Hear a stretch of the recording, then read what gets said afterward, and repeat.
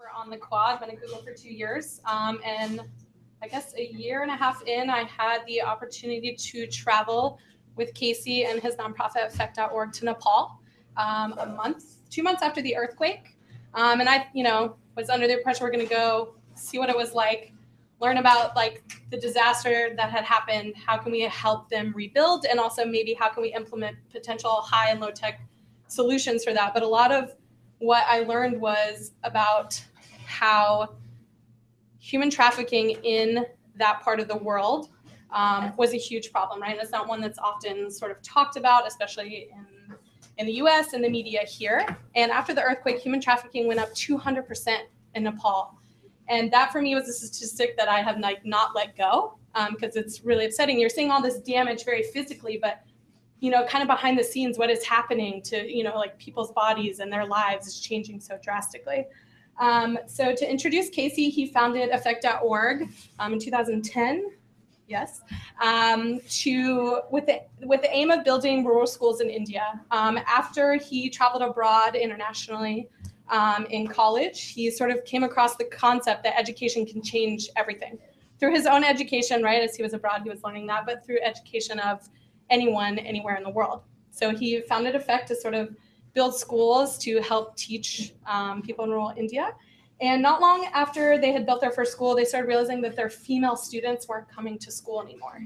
And they started asking questions and no one was really answering the questions. And as they started to dig a little deeper, they started to realize that a lot of it was because those female students were kind of disappearing or being trafficked.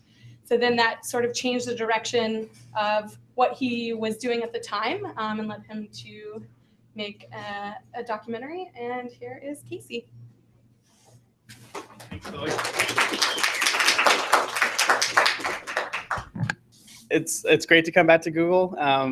We seem to find ourselves here a few times a year, and it's great to present and talk a little bit more about what we're doing and to let you guys know some of the opportunities that you can get involved with human trafficking and some of the issues that are happening to our neighboring countries.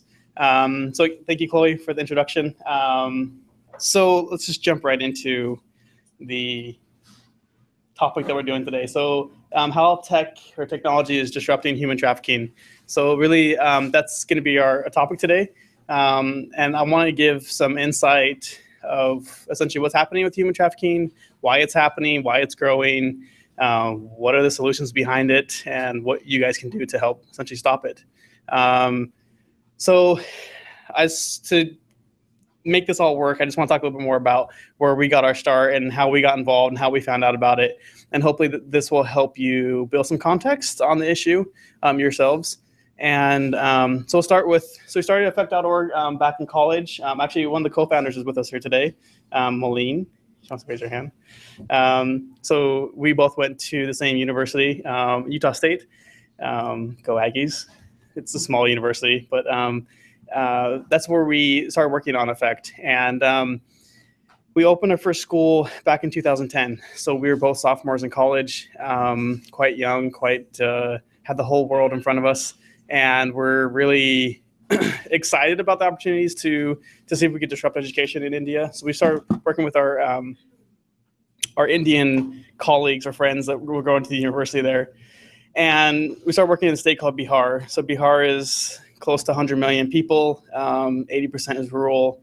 Quite an eye-opening trip to go there for the first time when I was 23, and just overwhelmed with all these new smells and sounds and busyness. And that's where we actually opened our school. We opened our first school in Bihar in this small little village. And as we would make trips in between during like spring break or during Christmas break, we'd go into the school and we start seeing some discrepancies between our male and female students. And as we started to investigate more and more, we would see that the girls essentially, why they were missing. So we go talk to the parents, and there was always different answers for why some of the girls were missing, but some of them we never did get any answers for. And one day I was speaking to one of the local lawyers, and he was telling me how girls are trafficked from this area every day. And I had never heard that. I didn't understand that was actually happening. So as we started to talk to him more, found out that this was very, very common, that they were usually taken to Delhi or to Kolkata, but usually they're going to Delhi and they were being told that they were going to go be dishwashers or they were going to go be nannies or do housework and make some extra money. And the parents, because they're living day to day in poverty, are excited for these opportunities and let their daughters go. Usually reluctantly, with tears, they let the daughters go.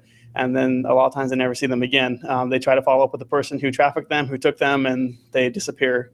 And being 23 and being a sophomore in college, I was shocked. I was pissed, and then I was shocked, maybe both, because it was happening in front of us. And as we started to investigate and look at what was happening all throughout India, that it was literally happening in every village. It was happening all over the place, that essentially families were being tricked into letting their daughters go to work, and then they were being trapped into this really, really, really bad situation.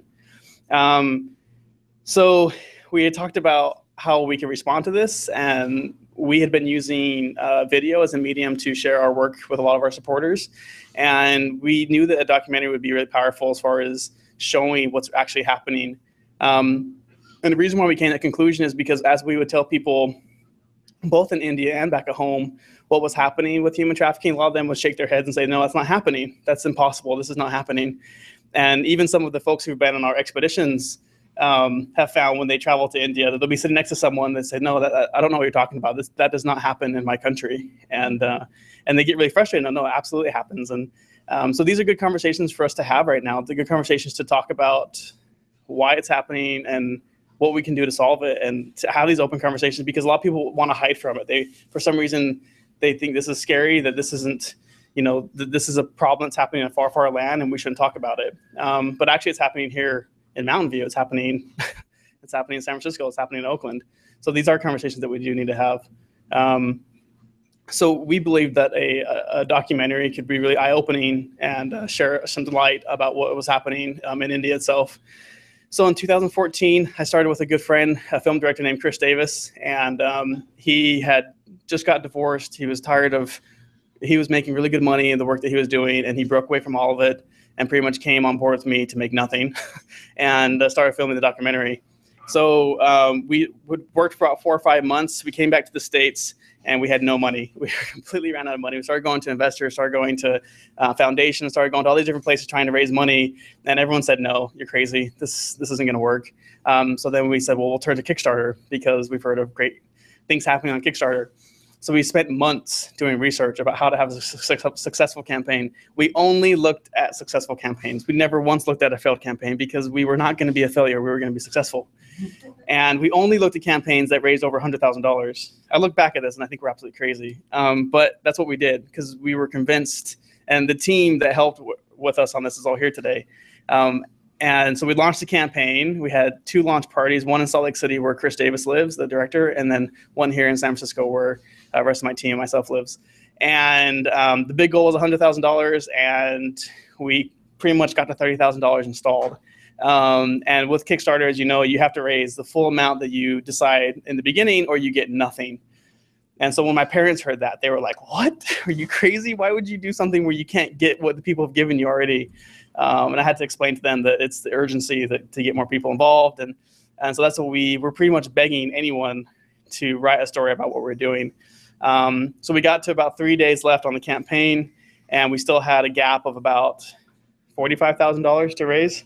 And I mean, I couldn't sleep. It was quite a miserable time, but our team worked relentlessly bugging journalists to write a story on us. And this great thing happened with Huffington Post, where they wrote an article about our organization. And then 4 days later, Upworthy on Saturday night at 10:30 put it on their Facebook page, and we went viral within Upworthy. So every second we were getting a donation, and we blew past our goal. I went to bed at we were close to our goal, and we ended up piecing the box. We ended up raising $115,000 and $115,000, almost $116,000.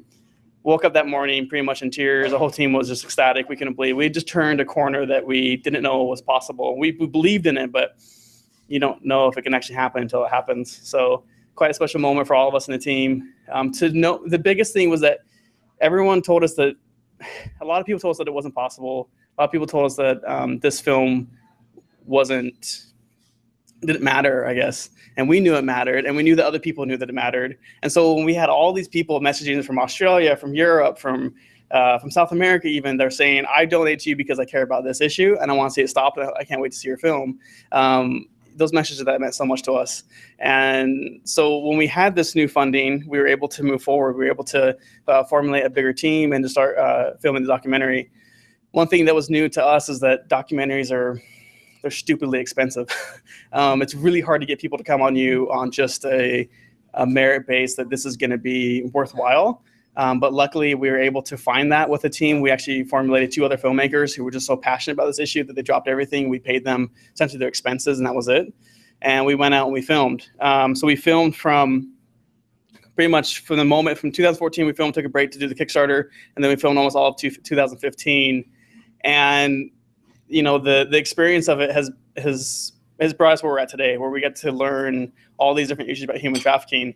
So what ended up happening is that as a producer, I would usually conduct most of the interviews, and we'd sit down with these girls and they would just dump their souls out onto film and to you, and the whole film crew is crying, and we're having this terrible experience of hearing the story, and we're trying to figure out how can we share this with everyone else? How can we actually share and give this merit of what's going on here? And I'll talk a little bit more about how we believe that we're doing that, not only with the film, but also with our expeditions that we do. We have some folks here who've been on our trips, and about how you can touch, feel, see, and actually get involved to make a difference. So the film, we started filming mainly in Kathmandu in Nepal. We filmed all over Nepal, and then we went to Kolkata in India, filmed all over Kolkata and the regions around Kolkata. And then we went to down to Mumbai and shot in Mumbai for a long time. In Mumbai, we actually lived in the brothels. We were there for 3 weeks, living in on Falkland Lane, if those who've been to Mumbai. Most people from Mumbai have never been to these places, I believe. So it was, but by the end of our stay there, we were no longer welcome. So we had to leave. And then we went to Delhi. So these were really the hot spots. And some of you might ask why India? You know, I mean, the easy answer would be that this is where we were working. But what we learned though is that India has one of the largest forced prostitution rings in the world. And we're talking almost 350,000 girls who are being trafficked every year. These are numbers that the UN are not reporting. This is a criminal activity, so the numbers are really like out there. And the UN is really having a hard time actually aligning themselves with any numbers. But if you talk to all these different nonprofits, like we had the opportunity to, it's easy to see how big the problem is. And we believe that 350,000 is a low number of what's actually happening. So as we filmed this, we actually started to see all these different ways that nonprofits have worked to try and end it. And we also saw all the ways that traffickers were doing to win it, to get more girls and to do all these different things. And I just want to show you a little piece of the work that we did with one organization called Shakti Vahini, and they're based in New Delhi. And this is a piece that we worked with them on that's essentially shows what it's like to go rescue girls. So this is just a 2-minute piece.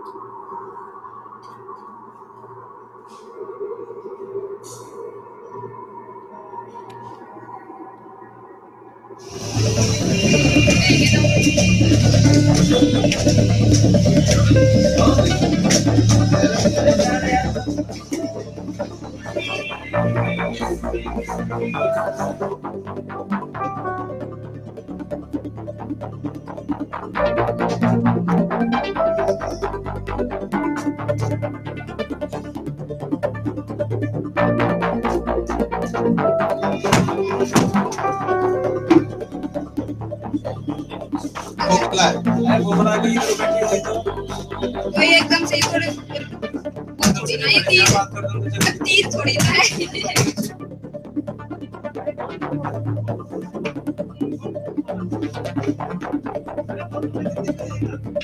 अरे चलिए तो ना बोलो ना आगे show अच्छा अरे इसको बना यार और बात कितनी लड़की सारे निकलो और इनके क्या नाम है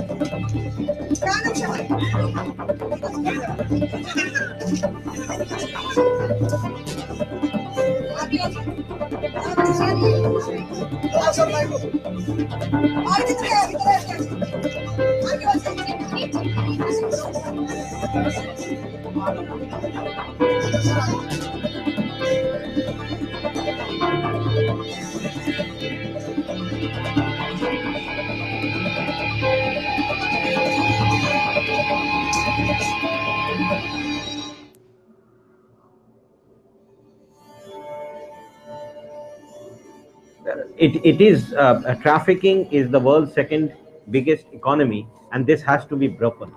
It's huge. It's, especially if I'm talking about India, are young girls turning into the brothels. After all, in India, as per the National Human Rights Report, 50,000 girls goes missing every year. 50,000 girls goes missing every year. Where are those girls landing into? Some may be found, but where are the others? And it is our responsibility. It is our responsibility to search each and every girl. In India, brothels are illegal. In India, brothels are illegal. But why this exists, I don't know.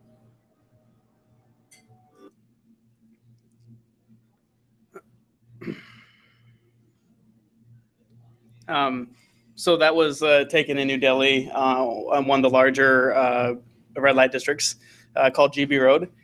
And as you can see, they are very sophisticated at hiding these girls when the police come.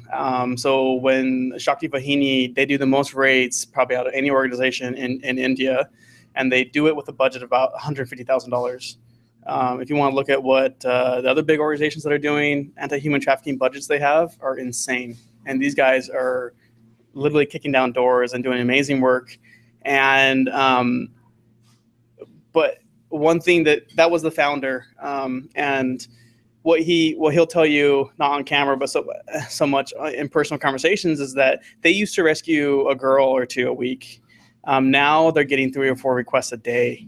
He can't even keep up, and he's like, they're so passionate about it, but they're so passionate about it because the problem is growing so largely. And as you can see, they're very sophisticated about hiding the girls. So in this case, they were able to, they actually have blueprints from the other trafficking or raids that they've done, so they know where they can actually see maybe where they've hidden them before, so they can go in and get the girls out. If you notice, the girls, they were speaking Hindi back and forth, but they in the translation they say speak Bengali, because most of these girls are not from, they're not from the region. Most of them don't even speak Hindi. Most of them speak Bengali. Most of them speak Nepali. They're not from these areas, and they love that. As traffickers, they love to keep them where they can't actually understand the languages, so that they can keep them grounded. A lot of times they take their passports, they take any identification they have, so they can't leave. And you can see this woman in the left corner. She's got acid that's been sprayed all over her face for a time that she tried to leave. Girls in the bottom right corner are those that they're trying to seek, ones who live in rural villages, ones who parents are seeking to put them into work to get them opportunities, but they're not aware of the wolves that are dressed in sheepskin. So one of the stories I want to share next with you is a girl that we affectionately call Renu. That's not her real name, but we don't share her real name. But she was trafficked when she was quite young from Nepal. She was taken to India, to New Delhi, and as a young girl at 13, she was raped 20 to 25 times a day.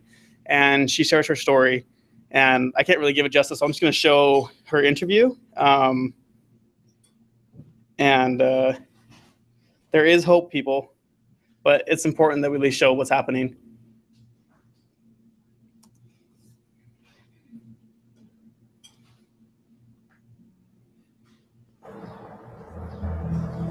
And many of them are brought in just so young. At 13, what do you understand? What do you know about life? And from one day, from being a free being, a young girl full of hope, full of aspirations, you become somebody who's going to be a slave for most part of her life. If not slave only of one person or one system, is a slave of that experience. That is never going to leave it. And it does not. No matter how much rehabilitative support we give, no matter how much counseling we do, that trauma is impossible to eradicate.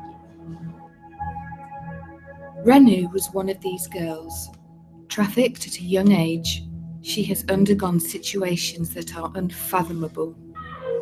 त्यसपछि त्यस्तो गरेपछि अनि घर त्यहाँबाट बसेँ त्यो बेला त म त एकदमै 14 वर्षमा त एकदम थियो कि एकदम सानी पनि थिएँ धेरै पातला अलिकति नराम्रो थिएँ यस्तो कस्तो हुन्छ नि त मलाई उता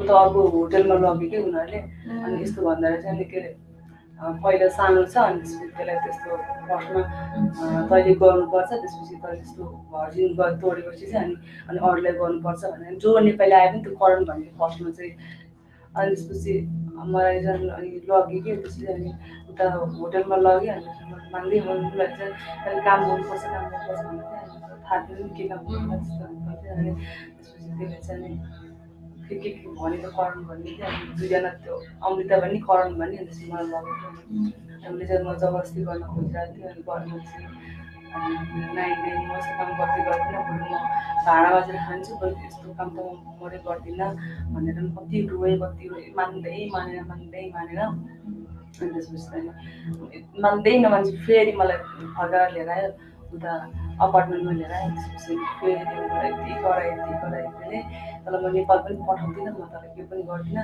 तर नेपाल पठाउँछ सोच्छु है तर नेपालको नाम पनि अब सुन्न पाउँदैन अनुहार पनि हेर्न पाउँदैन कति गाली गरेँ त्यसपछि अनि फेरि अनि उता लग्यो अनि फेरि होटलमा लग्यो मलाई अनि त्यसपछि त मैले नाइ भन्दा तिनीहरूले खै के गरिदियो जस्तै बिहान पख त मेरो शरीरमा एउटा कपडा पनि थिएन मलाई एकदमै थाहै भएन मैले त्यसपछि बिहान जस्तो अवस्थामा धेरै अनि त्यसपछि यस्तो म खुनको तालीमा परेको एकदमै भएर एकदम ब्लड आउने त्यसपछि एकदमै गाह्रो भयो त्यसपछि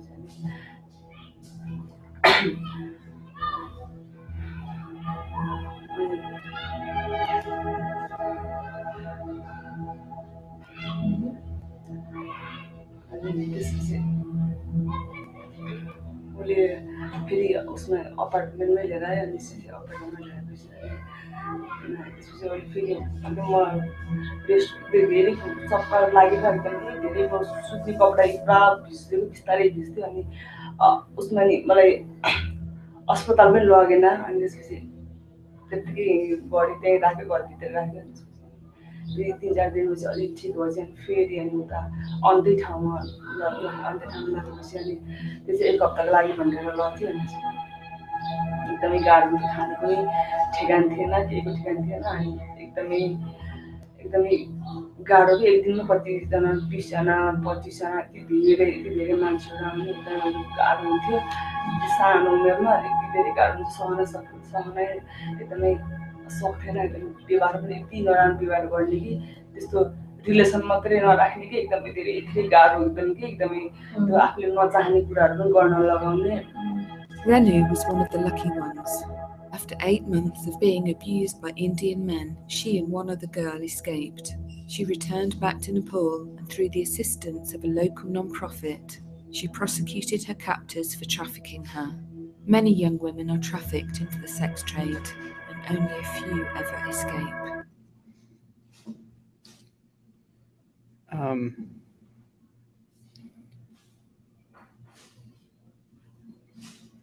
So Renu's story is common. Actually, the girls are trafficked when they're young, and when I say common, usually they never get out.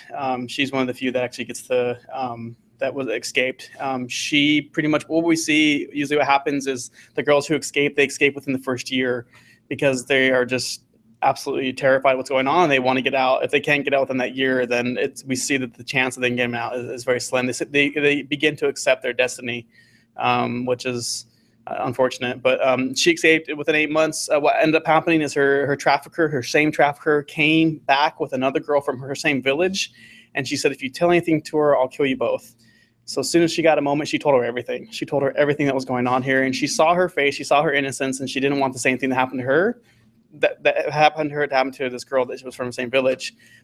So that night they escaped. They got away. There was an opportunity where they had a quick chance, and they just went. They took it, and they made their way all the way to Kathmandu from Delhi on bus, and got back. And when they had gotten back, she was taken in hands to a larger organization in Kathmandu, and then she was passed on to a smaller organization. She is an amazing success story.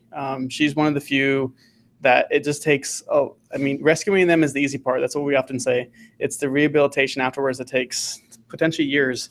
She's had 7 years now. She did a training in Japan where they make a special type of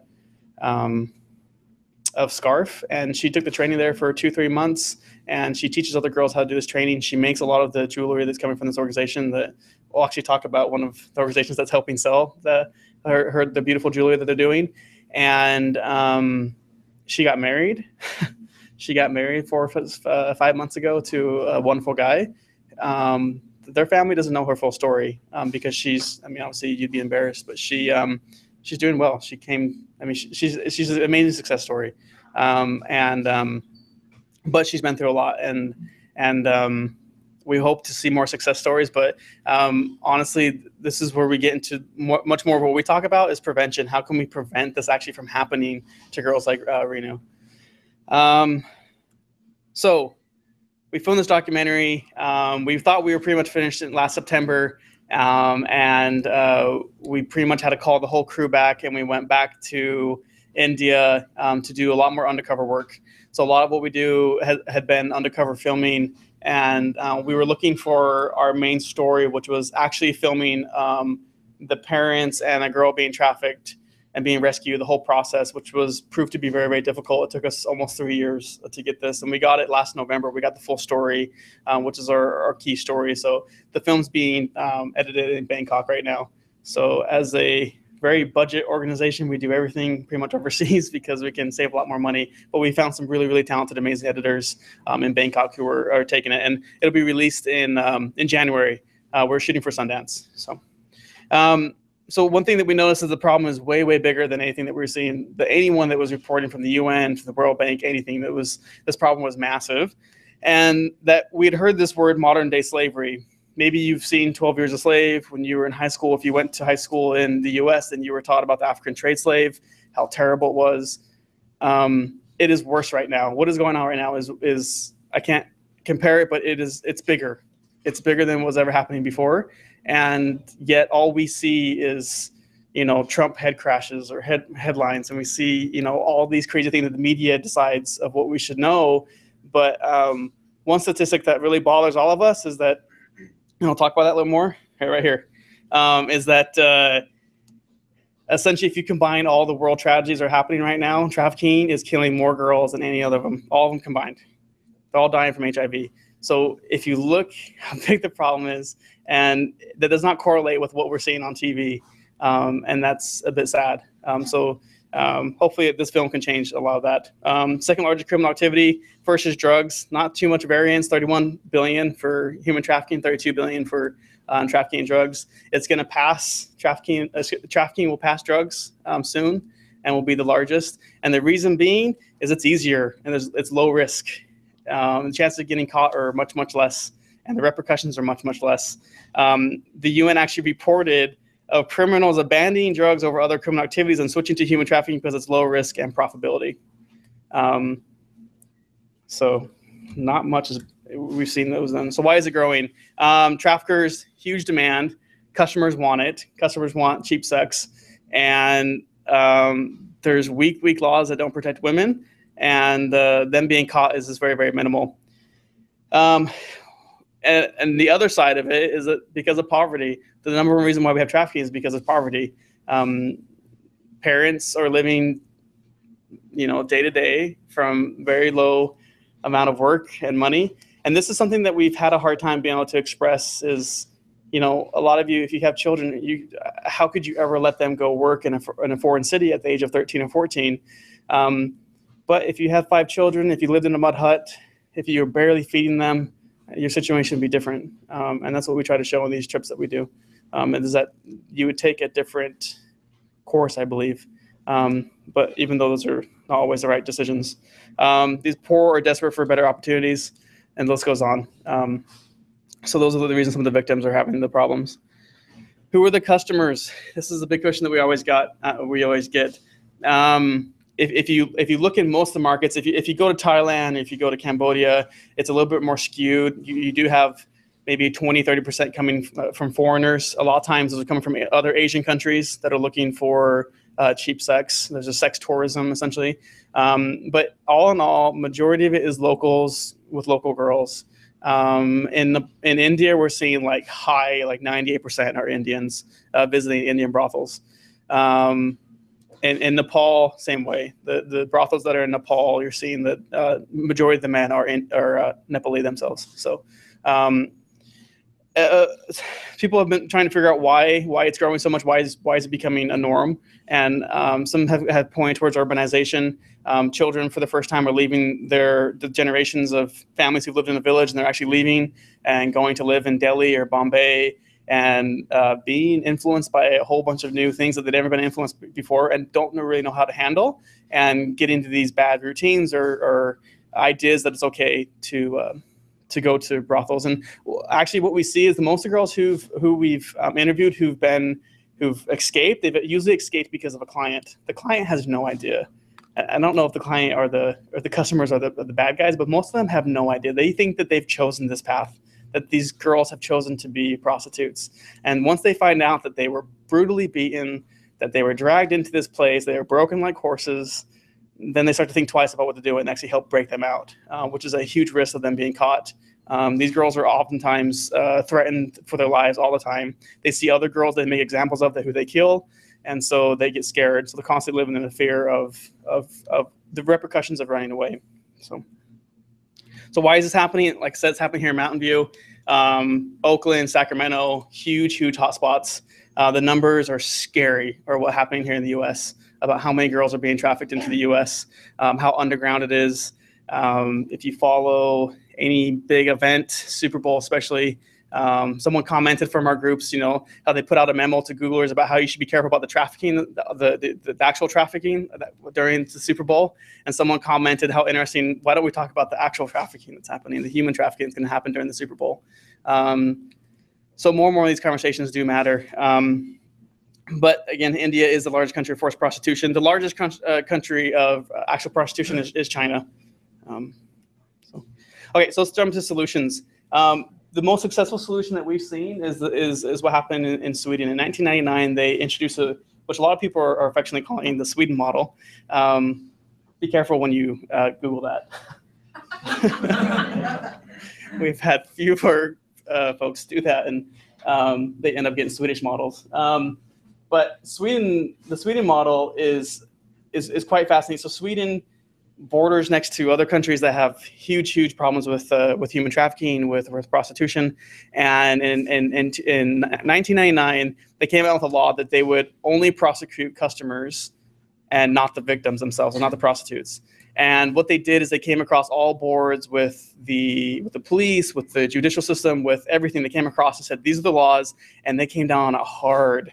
And what they ended up seeing is that it became so difficult to run brothels or prostitution houses that they pretty much up and left. They just left, and they all went to the Netherlands, unfortunately. But they all left and went to other European countries. And so it ended up becoming this model of, this is a really interesting way it works. And if you see that, I put functioning government. So in functioning governments, this seems to work. So maybe you saw the headlines. There's a lot of news coming out the last few weeks. But in the headlines, France actually just passed this. They passed the same similar law. Other countries have passed it throughout Europe. Cambodia is a good example of a country that has passed this law that is, I would say, not so much non-functioning government, but they have passed this law.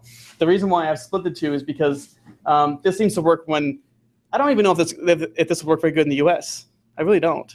We're pretty corrupt, so I don't know. But if you take non-functioning governments where governments seem to have a lot of corruption, I'm not so convinced that the Sweden model would work very well in a place like India.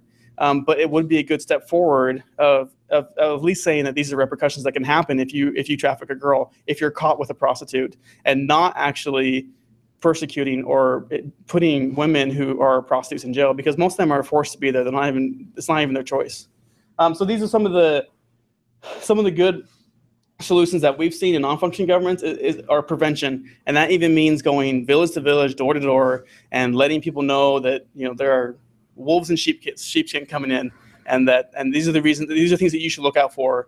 And we've seen huge success with these programs. We've seen very good success with educating girls. If you put a girl in a school, the chances of them being trafficked are so minimal. The reason being is that you have so many different eyes watching this person. If this girl is saying she's going to school, but she's being taken by another guy and being talk to, then the parent ends up talking to the teacher ends up talking to the parent, and there's just more eyes on the girls to watch for these sensitive situations. We've seen intercepted vulnerable girls. These are really good programs that we've seen that are in brothels. Brothel areas are actually just neighborhoods. And so what ends up happening is the girls who grow up in these neighborhoods actually end up becoming victims. And the young men end up becoming pimps. And so we've seen these really amazing programs in Bombay and also in Calcutta that have essentially intervened and given these people better education, given them better opportunities, given them an insight of what's happening, and has actually broken that cycle. Shaming the government is always good. Once they see that as a problem that's being highlighted, I think the Delhi rape can be a very good example of 2012. Most of you had to have seen that. Absolutely terrible. But if you haven't, a young doctor was brutally raped and essentially died from this rape by some drunk boys who were uneducated, and essentially the whole country erupted, especially Delhi. It went crazy because this could have been their daughter. This could have been, I think that was the realization that this could have been my daughter. And so the whole country erupted, and what we saw from that is the government moving very quickly into interject some new laws that have been actually very, very successful and that are sort of working, which is an accomplishment, a huge accomplishment. That was very organic, but we do see times when large media campaigns or things like that happen in the governments. Breaking the trafficking cycle, that's something I didn't want to talk about real quick. If you look at the cycle of supply and demand, if you look at this as a business, we have the traffickers, customers, the brothels, and the girls. Essentially, if we're able to break a hole or pop this balloon in any way, we seem to see a huge decrease in the problem. And this is where we're seeing a lot of different nonprofits working in each of these sectors. I don't have time to go over how they're each working in these sectors, but it's pretty amazing to see how, a lot of times they can shame the customers, or they can at least educate the customers, or, bring on stronger laws for the traffickers if they're caught. Shutting down brothels. Brothels are not legal in India, yet they seem to run just fine. Those are things that we are still trying to figure out. They're in some ways very protected by the government or the police that try to stop them themselves. All right. I'm going to finish up here in about 10 minutes so that we can have a Q&A afterwards before we finish. But I do want to get into really the crux of our conversation is how is tech is actually changing human trafficking, how is it ending? And what we saw during filming filming this documentary is that very few organizations were actually using technology. We were shocked by this. As we would go from Bombay to Calcutta to Kathmandu to Delhi and work with all these different organizations, getting these amazing stories, we'd actually start digging deeper into these organizations. We'd actually look at their finances. We started looking at what they were doing, because we were interested as a nonprofit ourselves, and as myself being an entrepreneur, trying to figure out, well, what are you doing to make this more efficient, or who are you collaborating with? And we saw all these things that they weren't collaborating, they weren't using technology. If they were, it was like Excel sheets. So we were trying to figure out why aren't you using all these different tools that are out there. We found one organization that was using Google spreadsheets, and we all freaked out. We were really excited because because they saw the power of being able to put something in one sheet, and the person in the other site could actually see it. And so this is really where the idea came from with starting what we call our expeditions. So as being a nonprofit, we wanted to give people opportunities to actually understand the issues of human trafficking or all these different things that are happening. And one of them was, what if we brought them to the actual places? What if we brought you to Nepal? What if we brought you to India and let moon shooters like yourselves actually understand the issue on the ground and build technology around that to solve the solution? So that was the idea. We tried it last year and it went really, really well. We had folks that are in this room that came on that trip. So we ended up, today we've had 66 volunteers that have mobilized with us, who've gone on expeditions with us. We work with companies like Google and Salesforce and some other ones. We've designed 23 types of tech or potential nonprofits or startups, and we've raised just under $400,000 through this program. I've already kind of talked about what we're working on, but essentially it's a lot of companies that you work for, like Google itself, have I think 40 hours or 30 hours or 20 hours of volunteer time off. So this is a volunteer time off opportunity that you can travel to another country, understand the issue at a deep level for about 4 or 5 days. And then at the end of the time is really where the magic happens, where we do a big hackathon. So we bring in locals, we bring in experts, and we have a big hackathon. So a hackathon is essentially where people form around ideas, and then you try and create those in just a short amount of time. So ours is 54 hours, and the outcomes have been absolutely amazing. We've been so excited to see the different outcomes coming from them. So some of them I want to highlight. I'll start with Banao. We have Elise, who was actually on the first expedition, and she's been a great ambassador to Effect. And they started Banao, which was what they saw from some of the organizations. They made really amazing jewelry, but they didn't really have a platform to sell it. They didn't have a way to get it in front of people so they could actually make an income and actually increase the work that they were doing or make more money as a nonprofit. So they built a beautiful website, gave a platform then for them to sell it. Sometimes when I go to Nepal, I pick up their shipping supplies and bring it back with me. But they essentially are creating an environment that they can sell more jewelry from this. And they're actually very much helping them on the whole cycle. I'm sure Elise can tell you more about what they're doing, but it's really amazing to see the work that they've pulled together. We've seen another one, which is Tabula, which was essentially taking all the data from one of the organizations that they had for girls who've been trafficked and putting them on a heat map. Very simple, but actually understanding, some of these hot spots of areas that are happening and how they can essentially mitigate that to make decisions on where they should put their focus. A very simple one was plastering the brothels. So they went to brothels throughout Kathmandu and posted all these signs that said, essentially that buying sex is punishable to law, blah, blah, blah. If you've seen this Texas number, they got quite a few texts just in the few nights that they did that and passed that off to another organization to run. So now we've seen some of these really amazing projects that come from these organizations, and really Effect Expeditions is there to essentially support and help, really the glue to bring you there, show you the organizations, see how you can get involved, but we're also the push to let you go on your own like Elise and to see how you can work on creating solutions yourself. How can you put your 20% or your 10% into making solutions? So really what we say is, we put these back on you guys. We put the burden back on you to see how you can help to make a difference. Some other really great organizations that are fighting human trafficking that we've seen. New Light is one that you saw in the film. Destiny Foundation out of Kolkata. Seawin is the one with all the amazing, they use the Google Sheets. Shakti Samoa, Shakti Bahini. These are some great organizations that we've seen that do really, really amazing work throughout India and Nepal. We are running short on time. I want to do a Q&A with you guys. Unless you want to see this video. It's 2 minutes. It's really inspiring. So maybe this will help with, let's do it. We'll do it real quick.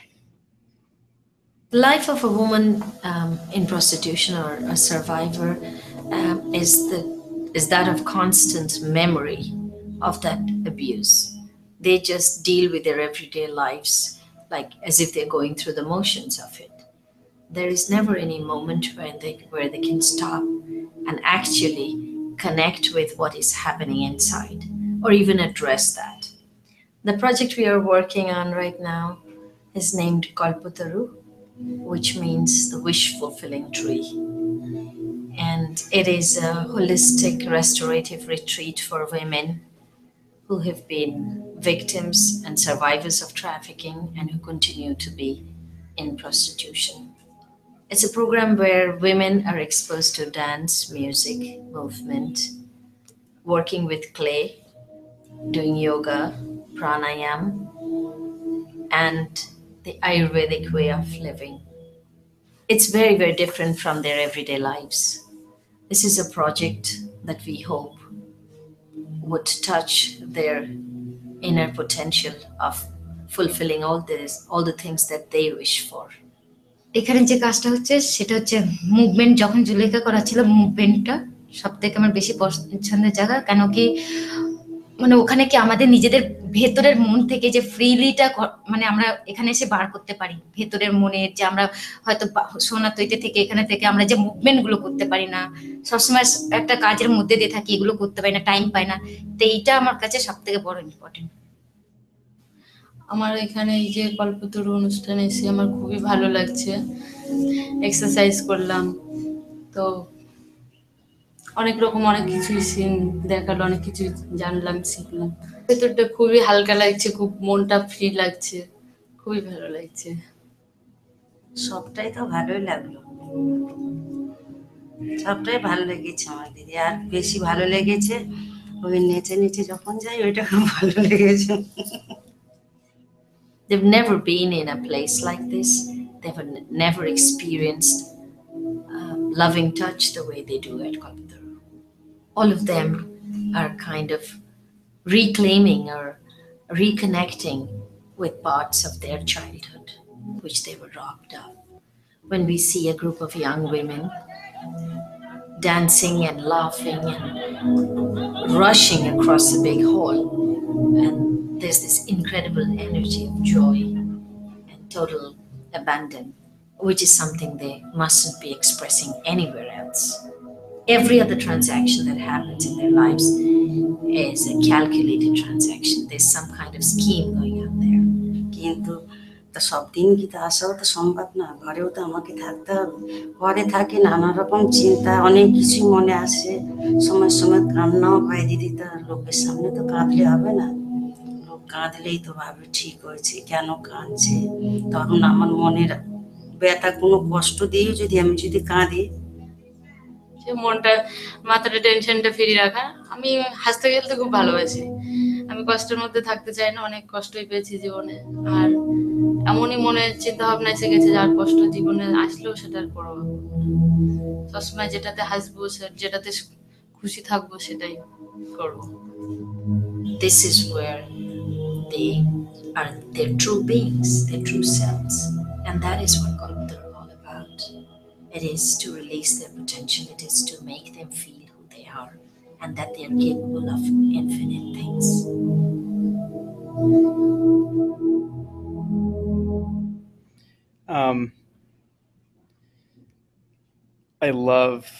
We loved filming that piece, and we loved working with the organization to see.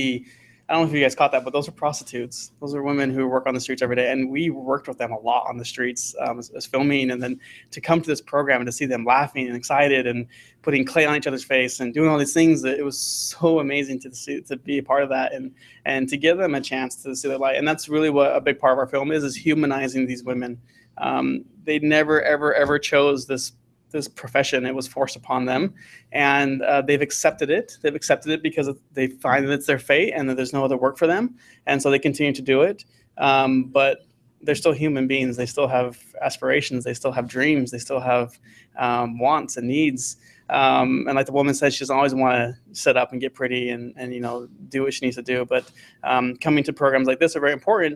But those programs cost money. These organizations are strapped for money like crazy. So we hope through this film also that we can help essentially aid with that and give them more opportunities to grow and expand these programs so that they can do more good. You can make a difference. So these are some of the programs that we've done. I talked to you about before. We have expeditions coming up. A lot of them are full, but we have a few spots coming up in July. We have spots coming up on the rest of the year.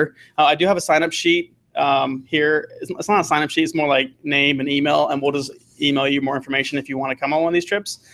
And my team's here. I have my team members stand up so that we have Nicole and Sandy, and then we have our board member, Moline, and then we have Elise, who's been on one of our trips. We have Matt, who's been on one of our trips. We have Chloe, who presents about our trip. So if you have questions, we're all here to answer those. And we do have, looks like 7 more minutes. I can answer some questions that you might have based on the presentation. So thank you.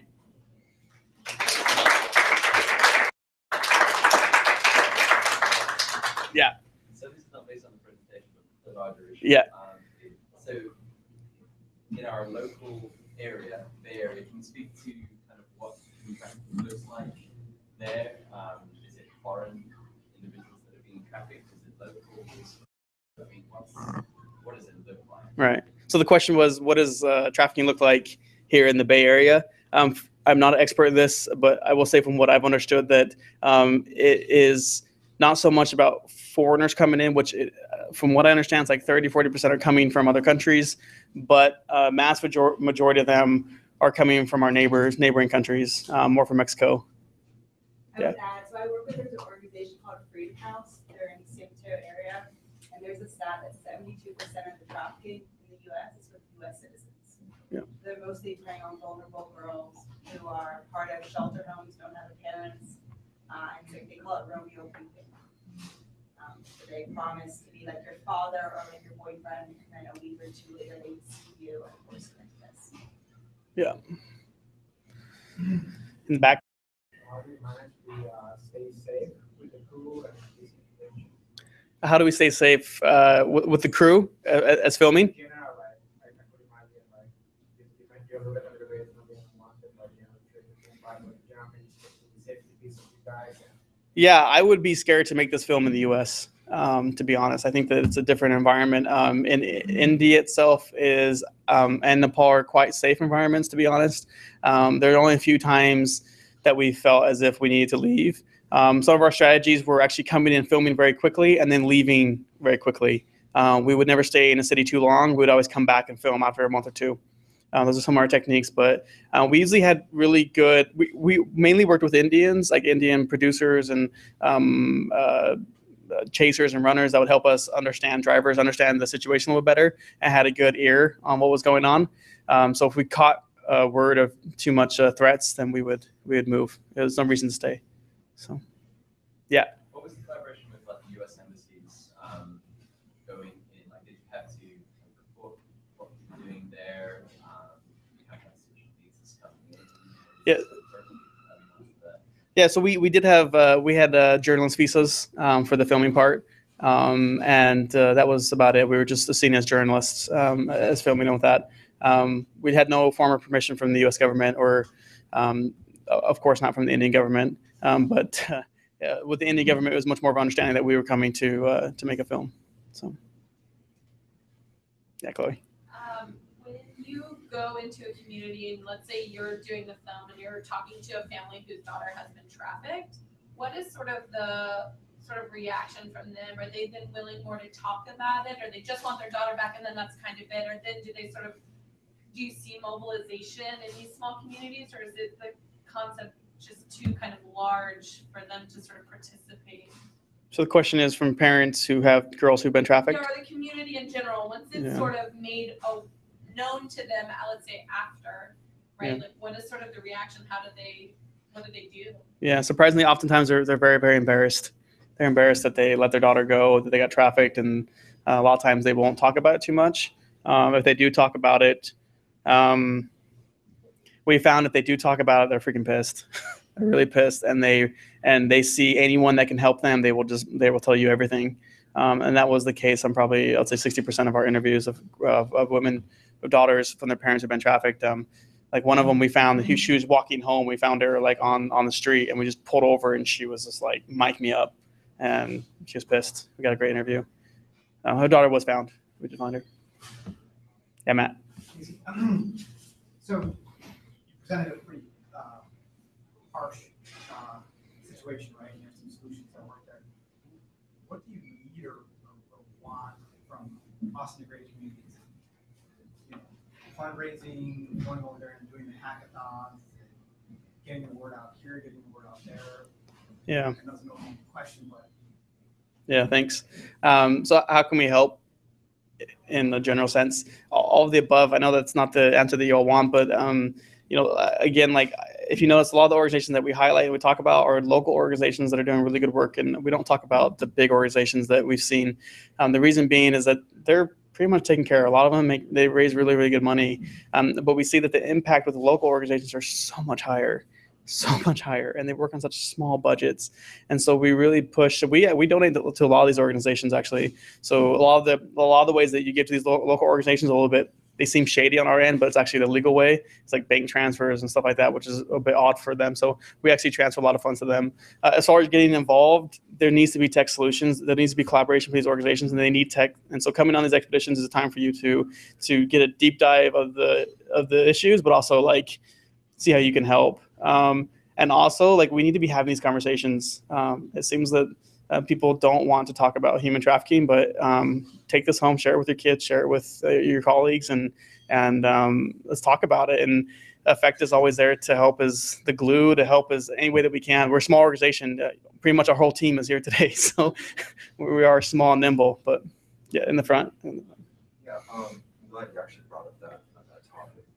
2 years ago, I was actually taking a game design course at UCLA, and I proposed a project that wanted to raise awareness. I know because it's a game, but it's not really a game. It's more like raising awareness. But it's like when the project was proposed, it was immediately shot down because it was just too dark of a topic. But it's the whole idea is raising awareness, and I was wondering if you have any tips, suggestions, or any place that point us to an area that we can raise awareness, or how to approach this topic so it doesn't scare people talking to starting a conversation about this topic.